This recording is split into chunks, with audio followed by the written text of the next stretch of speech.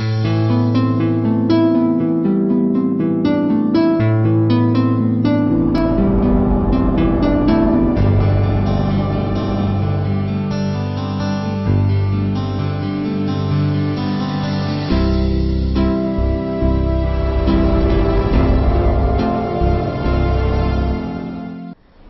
Mojiat, moi Ponkos.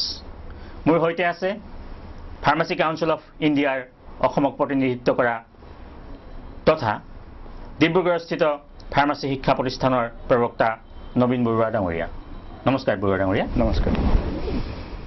আজি আমি আলোচনা কৰিবলৈ লৈছো এন্টিবায়োটিক আৰু ইয়াৰ ব্যৱহাৰ।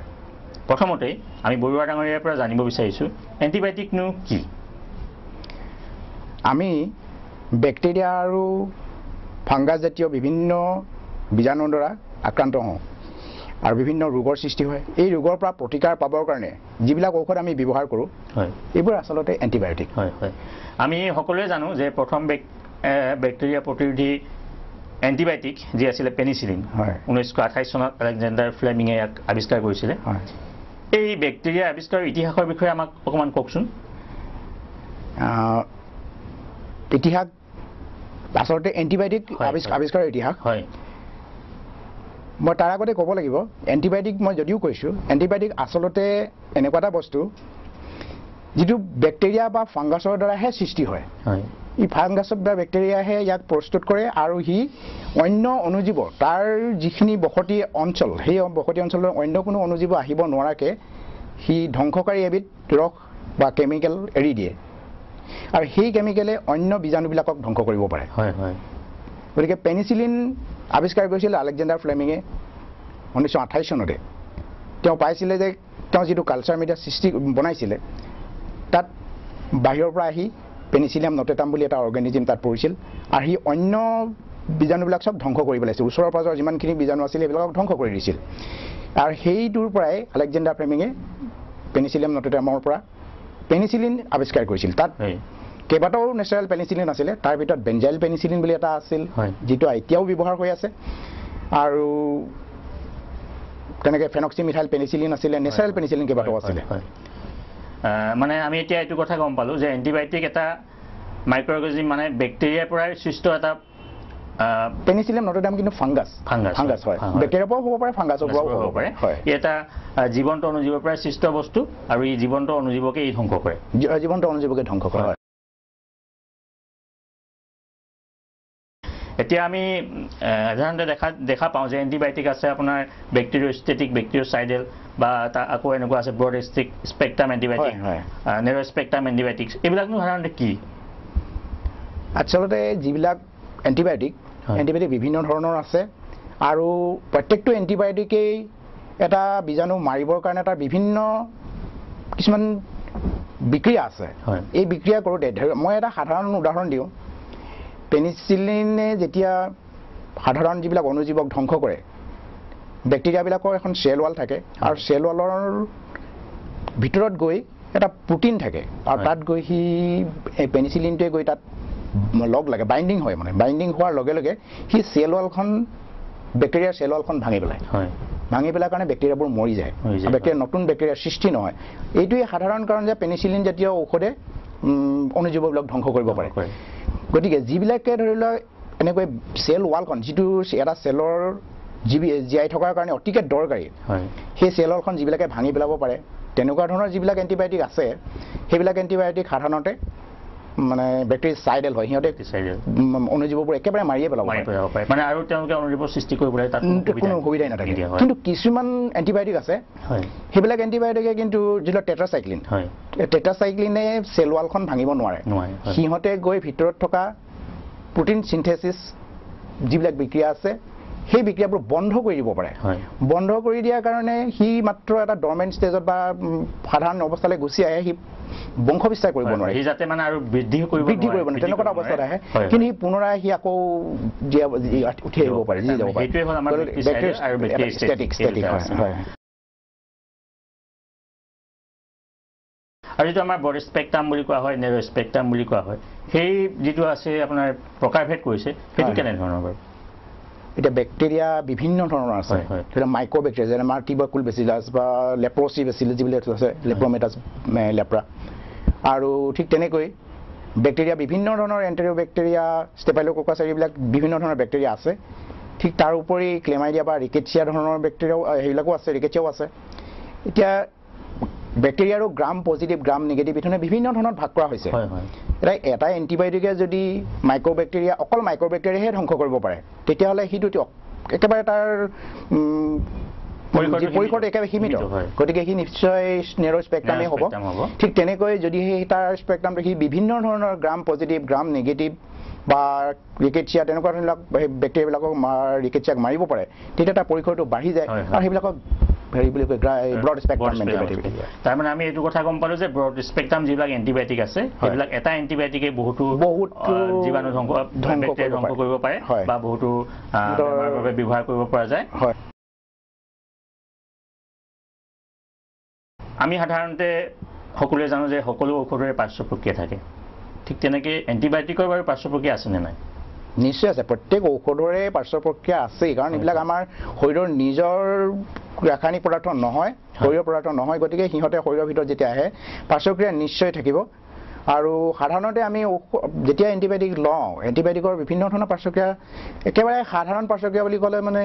ধৰি লওক লুজ মোশ্যন সাধাৰণতে হ'ব পাৰে ডায়েৰিয়া জাতীয় হ'ব পাৰে কেতিয়াবা ওলোটা কনষ্টিপেশ্যনো হৈ যাব পাৰে কিছুমানৰ কেতিয়াবা মূৰ বিষাব পাৰে আৰু কিছুমান এনেকুৱা এন্টিবায়োটিক আছে যিবিলাকৰ পৰা হয়তো আমাৰ খজুৱতি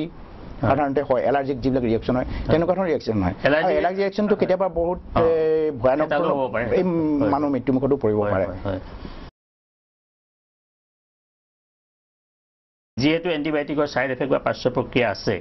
সেহেতু বা এন্টিবায়োটিকৰ এটা যিটো সচৰাচৰ আমি ব্যৱহাৰ কৰা হয় তাৰ নিশ্চয় ৰিস্কো আছে হয় এই ৰিস্কবিলাক কেনেধৰণৰ বাৰু এতিয়া ৰিস্ক বুলি ক'লে প্ৰথমেই আমি যাব লাগিব যদিহে এন্টিবায়োটিকটো অধিক মাত্ৰাত মই খাই দিওঁ বা নিয়মত খালেও সি আমাক উপকাৰটো নিশ্চয় কৰিব বীজাণু নিশ্চয় ধ্বংস কৰিব কিন্তু বীজাণু ধ্বংস কৰাৰ লগে লগে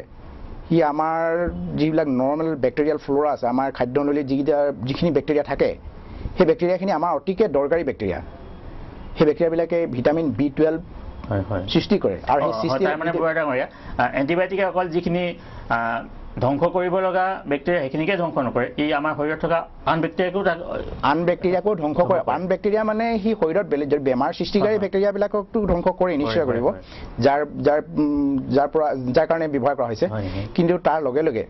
আমাৰ খাদ্যনলীত থকা যিখিনি বেক্টেৰিয়া আছে সেই বেক্টেৰিয়াখিনি আমাৰ কাৰণে অতিকে দৰকাৰী আৰু সেই দৰকাৰী বেক্টেৰিয়াখিনি হ'ল সিহঁতে ভিটামিন B12 সৃষ্টি কৰে কাৰণ ভিটামিন B12 কেৱল মানে মাইক্ৰ' অৰ্গেনিজমে সৃষ্টি কৰিব পাৰে কোনো প্লেণ্টে কৰিব নোৱাৰে গতিকে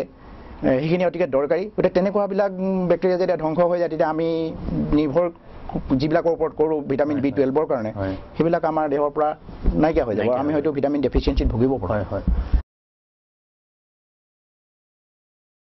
আমি সচৰাচৰ এটা শব্দ পাই আছোঁ ছুপাৰবাগ যিটো এন্টিবায়োটিকৰ সৎ ব্যৱহাৰ নোহোৱাৰ কাৰণে নিশ্চয় হৈছে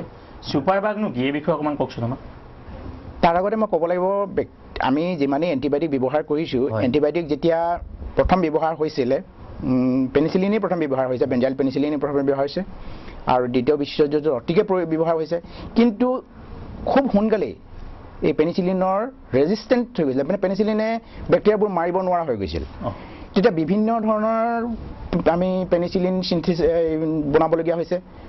আমি পাছলৈ আহি এমক্সিচিলিন এম্পিচিলিন অক্সাচিলিন ক্লক্সাচিলিন মানে বিভিন্ন ধৰণৰ পেনিচিলিন তৈয়াৰ কৰা হৈছে যাতে সিহঁতৰ স্পেক্ট্ৰামটো বাঢ়ি যায় বেলেগ বেলেগ এটা বেক্টেৰিয়া বা জীৱ ধ্বংস কৰিবৰ কাৰণে আকৌ নতুন নতুন বেক্টেৰিয়া জীৱ সৃষ্টি কৰিব লগা হৈছে মানে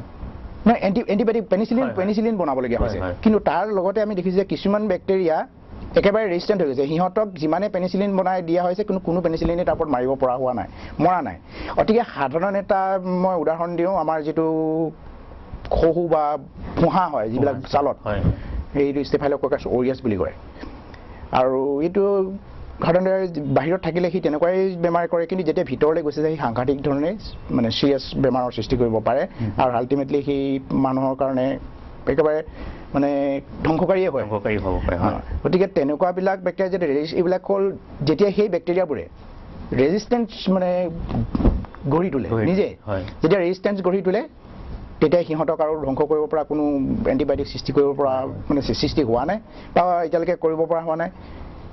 আজি এটা যদি নতুন এণ্টিবায়'টিক তৈয়াৰ কৰা হৈছে তাৰ সিহঁতৰ ওপৰত প্ৰয়োগ কৰা হৈছে সিহঁতে আকৌ ৰেজিষ্টেন্স সৃষ্টি কৰিছে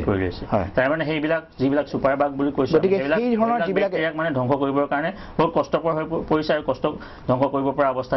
পৰা অৱস্থা হ'লে এতিয়াও অহাই মানে সিহঁতক প্ৰতিৰোধ কৰিব পৰা অৱস্থা এতিয়াও অহাই নাই গতিকে যিবিলাক ধৰি লওক MRSA বুলি কয় মেথিচিলিন ৰেজিষ্টেণ্ট ষ্টেফাইল'ককাছ অৰিয়াছ এইটো মেথিচিলিন সাধাৰণতে হস্পিটেলতে ব্যৱহাৰ কৰা হয় কিন্তু সেই হস্পিটেলতে যেতিয়া সি ৰেজিষ্টেন্সটো গঢ়ি তুলিছে নিজে তেতিয়া তাক মানে তাৰ পৰা পৰিত্ৰাণ পাবলৈ আমাৰ উপায় নাইকিয়া হৈ গৈছিল তাৰ পাছতে সৃষ্টি হৈছিল আমাৰ ভেনকমাইচিন ড্ৰাগটো ভেনকমাইচিন দিয়া হৈছিল ভেনকমাইচিনটো সাধাৰণতে পিছলৈ দেখা গ'ল যে ভেনকমাইচিনটো ৰেজিষ্টেণ্ট হৈ পৰিছে গতিকে এই ষ্টেফাইল'ককাছ অৰিয়াছটো এনেকুৱাই এটা সাংঘাতিক অৱস্থালৈ আহি গৈছে যে তাক এতিয়া বন্ধ মাৰিব পৰা কোনো ঔষধি নাইকিয়া ঔষধে অন্য ঔষধটো ক'বলৈ এণ্টিবেক্টেৰিয়েল ঔষধ বুলিবলৈ নাই এণ্টিবায়'টিকো নাইকিয়া হৈ গৈছে এই এটা অৱস্থালৈ আহিছে আজি সেইবিলাক যিবিলাকে নতুনকৈ ৰেজিষ্টেন্স গঢ়ি আহি আছে মানে আজি নতুন ড্ৰাগ এটা ঔষধ এটা দিয়াৰ লগে লগে আকৌ ৰেজিষ্টেন্সটো গঢ়ি তুলিছে সেইবিলাককে আমি তেনেকুৱা মাইক্ৰ' অৰ্গেনিজমক বা বীজাণুবোৰক আমি ছুপাৰ বাগ বুলি কৈছোঁ এই যে এতিয়া যিটো আজি এটা এনেকুৱা এটা পৰিস্থিতিৰ সৃষ্টি হৈছে বেক্টেৰিয়া ধ্বংস কৰিবৰ কাৰণে এণ্টিবায়'টিকেই পাবলৈ নাইকিয়া হৈ পৰিছে বা নতুনকৈ আৱিষ্কাৰো কৰিব পৰা অৱস্থাত নাইকিয়া হৈ পৰিছে এই ইয়াৰ প্ৰধান কাৰণবিলাক কি বুলি ভাবে বাৰু যে এটা বেক্টেৰিয়া যেনেকৈ ছুপাৰ বাগ হৈছে তেওঁলোকে ৰেজিষ্টেন্স হৈ পৰিছে এইটো আমাৰ এণ্টিবায়'টিক ব্যৱহাৰ কৰাৰ কাৰণে বা সৎ ব্যৱহাৰ নোহোৱাৰ কাৰণে এণ্টিবায়'টিকৰ এনেকুৱা কিবা কাৰণ থাকিব পাৰে নেকি যিটোৰ কাৰণে বেক্টেৰিয়াবিলাক ৰেজিষ্টেন্স হৈ পৰিছে এইটো প্ৰশ্নৰ উত্তৰটো অলপ দীঘলীয়াকৈ কওঁ মই আচলতে কি হৈছে এণ্টিবায়'টিক মই আগতে কৈছোঁ যে এণ্টিবায়'টিক অকল মাইক্ৰ' অৰ্গেনিজমবিলাকেহে সৃষ্টি কৰিব পাৰে গতিকে আমি সম্পূৰ্ণৰূপে মাইক্ৰ' অৰ্গেনিজমৰ ওপৰত ডিপেণ্ডেণ্ট মাইক্ৰ' অৰ্গেনিজমে যদি এণ্টিবায়'টিক সৃষ্টি কৰিছে তেতিয়াহ'লে আমি তাক মাত্ৰ উলিয়াই এক্সট্ৰেক্ট কৰি আনি আমি ব্যৱহাৰ কৰিছোঁ তাতকৈ ওপৰত আমি বিশেষ একো কৰা নাই তাৰে অকণমান ধৰি লওক চিন্থেটিক ড্ৰাগ কেইটামান তাৰ ওপৰত ব্যৱহাৰ কৰি চিন্তা কৰি বনোৱা হৈছে কিন্তু এই যিবিলাকৰ পৰা আমি এণ্টিবায়'টিক আৱিষ্কাৰ কৰি আনিছোঁ বা এক্সট্ৰেক্ট কৰি আনিছোঁ সেই মাইক্ৰ' অৰ্গেনিজমবোৰ বিচাৰি পাবলৈ নাইকিয়া হৈছে যিখিনি ওলাবলগীয়া আছিলে সেইখিনি অলৰেডি আমি উলিয়াই আনিলোঁ আমি যেতিয়া চাওঁ যে 1928 চনত আলেকজেণ্ডাৰ ফ্লেমিঙে যেতিয়া পেনিচিলিন উলিয়াই দিলে সমসাময়িকভাৱে বিভিন্ন ধৰণৰ টেট্ৰাচাইক্লিন বা ষ্ট্ৰেপ্ট'মাইচিন এনেকুৱা ধৰণৰ এৰিথ্ৰ'মাইচিন এই গোটেইখিনি 1960 চনৰ আগেই আৱিষ্কাৰ হৈ গুচি গ'ল 1960 চনলৈ এণ্টিবায়'টিক আৱিষ্কাৰ কৰিবলৈ প্ৰায় নাথাকিলেগৈ 60 চনৰ ওচৰা-ওচৰিকৈ আমি পাই গ'লোঁ আমাৰ অন্য এটা চিন্থেটিক ড্ৰাগ মানে কুইনলন গ্ৰুপ বুলি যিখিনি কোৱা হয় যিটো আমি নফ্লক্সাচিন চিপ্ৰফ্লক্সাচিন অ'ফ্লক্সাচিন আজিকালি দেখি আছোঁ তেনেকুৱা ধৰণৰ ঔষধবিলাক সৃষ্টি হৈছিলে আৰু সেইবিলাকো হয় সেইবিলাকেও মাইক্ৰ' অৰ্গেনিজমবিলাক ধ্বংস কৰিব পাৰে বেক্টেৰিয়া হওক বা ফাংগাছ হওক তেওঁলোকে ধ্বংস কৰিব পাৰে কিন্তু তাৰ পাছৰ পৰা 1960 চনৰ পিছৰ পৰা যদি আমি চাওঁ তেতিয়া 60 চনৰ পৰা 2000 চনলৈকে এণ্টিবায়'টিক কোনো ধৰণৰ এণ্টিবায়'টিক উদ্ভাৱন কৰিব পাৰে মানে উলিয়াই আনিবই পৰা নাই যিখিনি আছিলে মানে কি মাইক্ৰ' অৰ্গেনিজমবিলাকে সৃষ্টি কৰিছে গতিকে সেইখিনিকে আমি উলিয়াই আনিছোঁ সেইখিনিয়ে ব্যৱহাৰ কৰিছোঁ গতিকে এতিয়া এনেকুৱা মাইক্ৰ' অৰ্গেনিজম নাই যিবিলাকে যে নতুন কিবা এটা ভাল এণ্টিবায়'টিক সৃষ্টি কৰিছে আৰু তাক আমি উলিয়াই আনিম তেনেকুৱা এটা পৰিস্থিতি আহি পৰা নাই বা তেনেকুৱা মাইক্ৰ' অৰ্গেনিজম হয়তো পাবলৈ নাইকিয়া হৈ গৈছে এতিয়া মানুহে যিমানবিলাক মাটিত থকা যিমানবিলাক মাইক্ৰ' অৰ্গেনিজম আছে প্ৰায়বিলাকেই তেনেকৈ স্ক্ৰীন কৰিছে ইভেন মানে মেৰু অঞ্চলত গৈ তাৰ পৰাও মাইক্ৰ' অৰ্গেনিজম বিচাৰি আনিছে কিজানিবা তাত কিবা পোৱা যায় তেনেকুৱা ধৰণে বিভিন্ন মাইক্ৰ' অৰ্গেনিজম বিচাৰি চলাট কৰিছে কিন্তু তেনেকুৱাকৈ এণ্টিবায়'টিক আৱিষ্কাৰ হোৱা নাই মাইক্ৰ' অৰ্গেনিজমৰ পৰা যিহেতু এণ্টিবায়'টিক পোৱা যায় সেই মাইক্ৰ' অৰ্গেনিজম নতুনকৈ যিহেতু সৃষ্টি হোৱা নাই বা তাৰ পৰা পোৱা নাই ইয়াৰ কাৰণে কি কাৰণ হ'ব পাৰে বাৰু কি কাৰণটো আচলতে মাইক্ৰ' অৰ্গেনিজমটো আমি নাই পোৱা এইটো একো ডাঙৰ কথা নহয় মাইক্ৰ' অৰ্গেনিজম হয়তো বহুত বেছি নহ'ব পাৰে তেওঁলোকে নতুনকৈ এটা এণ্টিবায়'টিক সৃষ্টি কৰিব নোৱাৰিব পাৰে হয়তো তেওঁলোকে নিজেও হয়তো যুঁজত হাৰি যাব পাৰে এইটো বেলেগ কথা কিন্তু আচল কথা হ'ল এই পৰিৱেশটো কিয় সৃষ্টি হৈছে আমি এণ্টিবায়'টিক দেখিছোঁ যে প্ৰায়বিলাক এণ্টিবায়'টিকৰ ৰেজিষ্টেন্স হৈ গৈছে এতিয়া কথা হ'ল কি এতিয়া নতুন যিটো আমাৰ থিংকিং বা আমাৰ যিটো চিন্তা হ'ল এণ্টিবায়'টিকটো ৰেজিষ্টেন্স যাতে নহয় এণ্টিবায়'টিক ৰেজিষ্টেন্স আমি কেনেকৈ কৰিছোঁ এতিয়া যদি আমি ভালকৈ চাওঁ তেতিয়াহ'লে এণ্টিবায়'টিক আমি বিভিন্ন কাৰণত আমি দেখিছোঁ এণ্টিবায়'টিক ভুলকৈ ব্যৱহাৰ কৰা হৈছে সাধাৰণতে দেখা যায় এতিয়া আমাৰ এই কমন কোল্ড বা ইনফ্লুৱেঞ্জা বুলি কোৱা হয় তাতো আমি এণ্টিবায়'টিক গ'লো কোনোবা এখন ফাৰ্মাচীলৈ গ'লো বা OTC ডায়েট হিচাপে আনিলোঁ তাৰ এণ্টিবায়'টিক খালোঁ তাৰপিছত নাখালোঁ বা কমন আমাৰ ডায়েৰিয়া হ'ল তালৈ গ'লো আমি যিটো সাধাৰণতে চলে OZ নৰফ্ৰষ্ট TZ আমাৰ সকলোৰে মুখে মুখে প্ৰচলিত আমি এখন ফাৰ্মাচীলৈ গ'লো তাৰ পৰা দুটা লৈ আহিলোঁ দুটা খালোঁ তাৰ পৰা নাখালোঁ এইবিলাকৰ পৰা তেনেকুৱা ধৰণৰ কিবা এণ্টিবায়'টিক ৰেজিষ্টেঞ্চৰ কিবা প্ৰক্ৰিয়া ঘটিছে নেকি বাৰু হয় নিশ্চয় ঘটিছে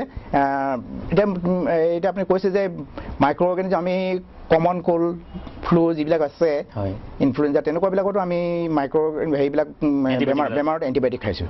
এতিয়া সাধাৰণতে এইবিলাক বেমাৰ ফ্লু বা ইনফ্লুৱেঞ্জা এনেকুৱা জাতীয় যিবিলাক বেমাৰ আছে সেইবিলাক ভাইৰাছজনিত বেমাৰ গতিকে তাত এণ্টিবায়'টিকৰ কোনো কামেই নাই এতিয়া আমি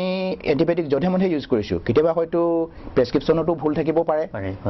আৰু কেতিয়াবা দেখিছোঁ আমি নিজে গৈ ফাৰ্মাচীৰ পৰা এণ্টিবায়'টিক কিনি আনি খাইছোঁ কেতিয়াবা দেখিছোঁ এণ্টিবায়'টিক ডক্টৰে দিছে দিয়াৰ পাছত আমি অলপ দিন খাই এণ্টিবায়'টিকবোৰ এৰি দিছোঁ যিহেতু এণ্টিবায়'টিকৰ এটা কোৰ্চ থাকে মানে নিৰ্দিষ্ট ড'জ এটা আছে সেই ড'জখিনি গোটেইখিনি নিৰ্দিষ্ট সময়ৰ ভিতৰত সেইখিনি খাব লাগিব ভাল পালে তাক এৰি দিব নালাগে আছে ড'জটোৰ কথা যিহেতু আমি সেইকাৰণে সকলোৱে কোৱা হয় যে এণ্টিবায়'টিক এটা দিলে কোৰ্চটো খাব লাগে আধাতে এৰি দিওঁ তেতিয়াহ'লে নিশ্চয় সেই যিটো বেক্টেৰিয়া সি নিশ্চয় ৰেজিষ্টেঞ্চ হৈ গ'ল এণ্টিবায়'টিকটোৰ ওপৰত ভৱিষ্যতে সেই এণ্টিবায়'টিকটোৱে সেই বেক্টেৰিয়াটোৰ ওপৰত কাম নকৰিব এনেকুৱা ধৰণৰ কথা হ'ব পাৰে নেকি বাৰু তেনেকুৱা বিভিন্ন ধৰণৰ কাৰণ আছে প্ৰথম কথা হ'ল যদি আমি এণ্টিবায়'টিক বেছিকৈ খাই থাকোঁ মই ধৰি লওক এণ্টিবায়'টিক নিজৰ ইচ্ছামতেই বজাৰৰ পৰা কিবা এটা অসুবিধা হ'ল ডিঙিৰ অসুবিধা য'ত নেকি এইটো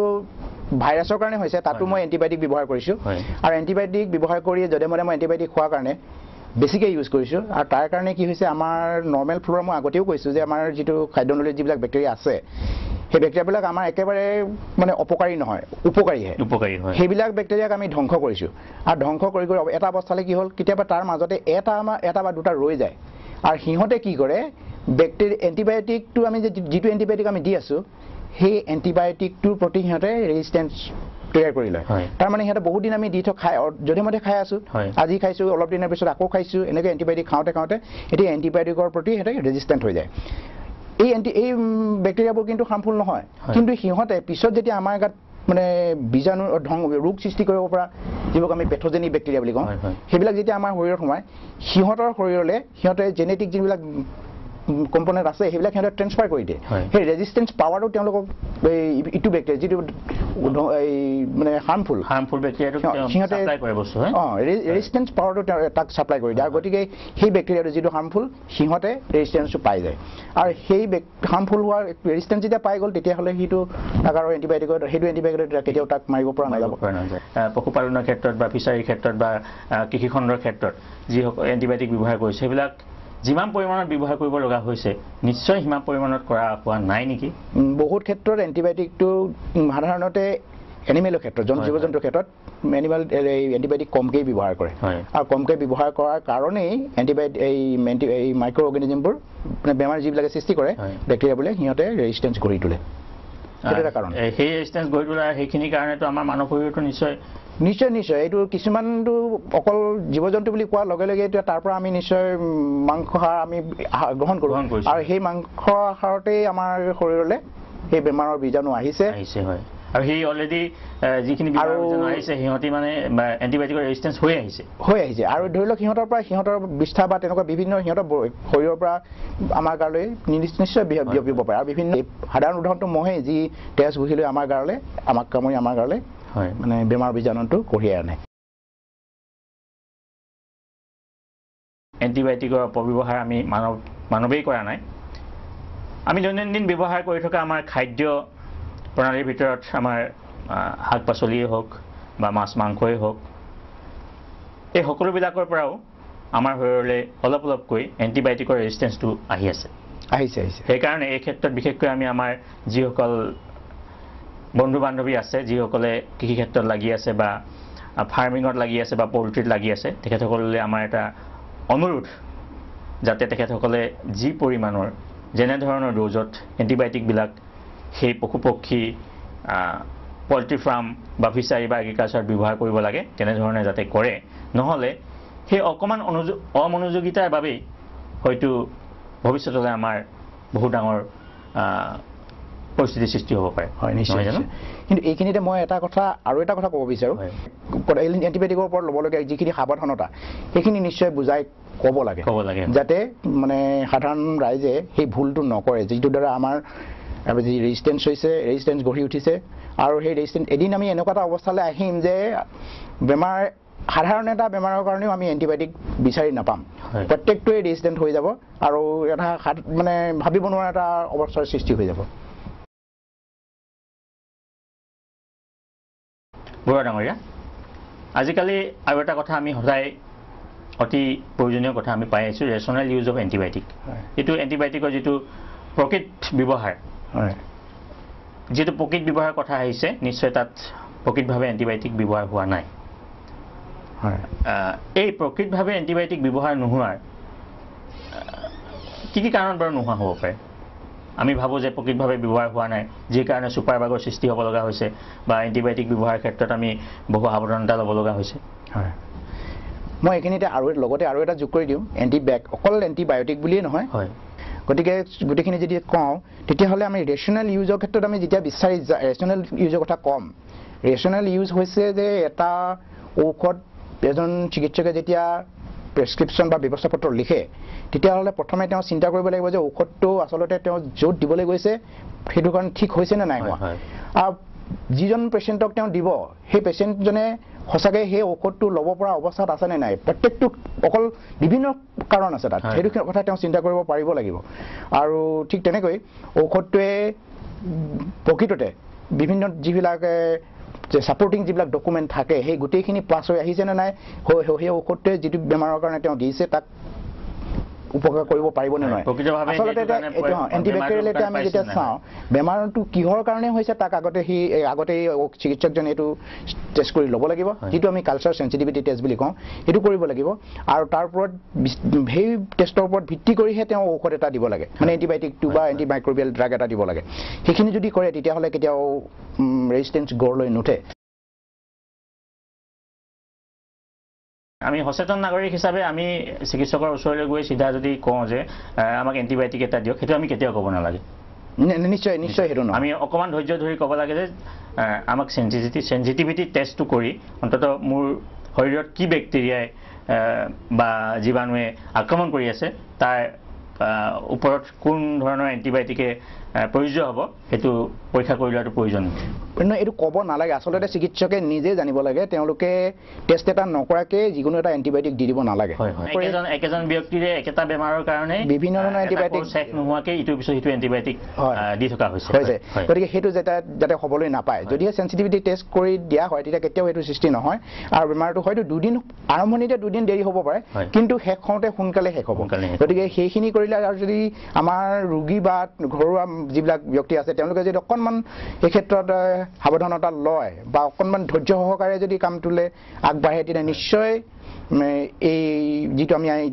আলোচনা কৰি আছোঁ যে ৰেজিষ্টেণ্ট বেক্টেৰিয়া কেনেবাকৈ সৃষ্টি হ'ব ছুপাৰবাগ সৃষ্টি হৈ আছে আমি হয়তো ধৰিবই পৰা নাই যে ছুপাৰবাগ পৃথিৱীত সৃষ্টি হৈ আছে আমাৰ ইয়াত হৈছে নে নাই হোৱা আমি এতিয়া হয়তো ধৰিব পৰা নাই কিন্তু আমাৰ ইয়াতো হৈ আছে বিভিন্ন ঠাইৰ পৰা যদি আমাৰ ইয়াত ৰেজিষ্টেঞ্চ আজি নাই হোৱা বেলেগ ক'ৰবাত হৈছে গতিকে সি গোটেই মানৱ জাতিটোকে এদিন ধ্বংস কৰি পেলাব এতিয়া দ্বিতীয় কথা হ'ল কি আমি অকল এজন চিকিৎসক বা তেওঁলোকে ভুল কৰিছে বা তেনেকুৱা বুলি কথা নহয় এটা এণ্টিবায়'টিক আমি আগতেও কৈছোঁ যে এণ্টিবায়'টিক আমি ভুলকৈ নিজে কিনি আনিছোঁ কোনোবা এখন প্ৰেছক্ৰিপশ্যন দেখিছোঁ এজন চিকিৎসকে কাৰোবাৰ কাৰণে লিখি দিছে আৰু সেই ব্যৱস্থা পত্ৰখন চাই মোৰো একেধৰণৰ ৰোগ হৈছে বুলি মই যদি সেইখন একেকেইটা ঔষধকে কিনি খাওঁ নিশ্চয় এইটো ভুল হ'ব এইটো কেতিয়াও হ'ব নালাগে এণ্টিবেক্টেৰিয়েল ড্ৰাগ তেওঁলোকে বেক্টেৰিয়াহে ধ্বংস কৰিব পাৰে ঠিক তেনেকৈ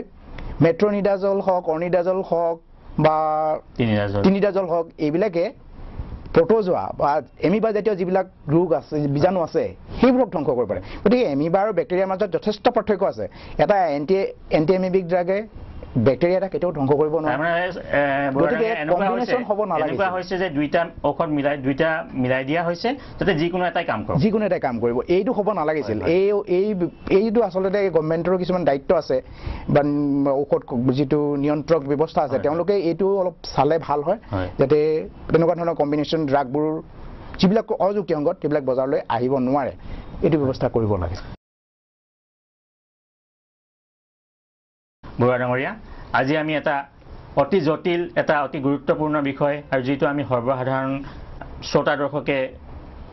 বুজি নোপোৱা এটা বিষয় এন্টিবায়োটিক ইয়াৰ ওপৰত আমি যথেষ্টখিনি আপোনাৰ পৰা হাবলিলভাৱে অতি কম সময়ৰ ভিতৰত বুজিব পাৰিলো হেকত আজি এই ষ্টুডিঅ'ৰ পৰা বিদায় লোৱাৰ আগতে আমি আমাৰ শ্ৰোতা দৰ্শকক দুটামান কথা কৈ যাব বিচাৰো হঠাৎ আমাৰ কিবা এটা অসুখ হ'লে আমি যিমান পাৰো সোনকালে চিকিৎসকৰ ওচৰলৈ যোৱাটো প্ৰয়োজনীয় আৰু এটা এন্টিবায়োটিক ব্যৱহাৰ কৰাৰ আগতে আমি চাব লাগে যাতে আমাৰ সেনচিটিভিটি টেষ্টটো কৰা হয় তাৰ পিছত আমাক প্ৰয়োজনীয় প্ৰকৃততে কি এন্টিবায়োটিকৰ প্ৰয়োজন হেতু বিচাৰ কৰি আমি এন্টিবায়োটিক ব্যৱহাৰ কৰিব লাগে নিশ্চয় এইখিনি কৈ আমি পুনৰ এটা সপ্তাহৰ পিছত এটা নতুন বিষয় লৈ লগ পোৱাৰ আশাৰে আজিলৈ সামৰিছো ধন্যবাদ বৰুৱা ডাঙৰীয়া নমস্কাৰ ধন্যবাদ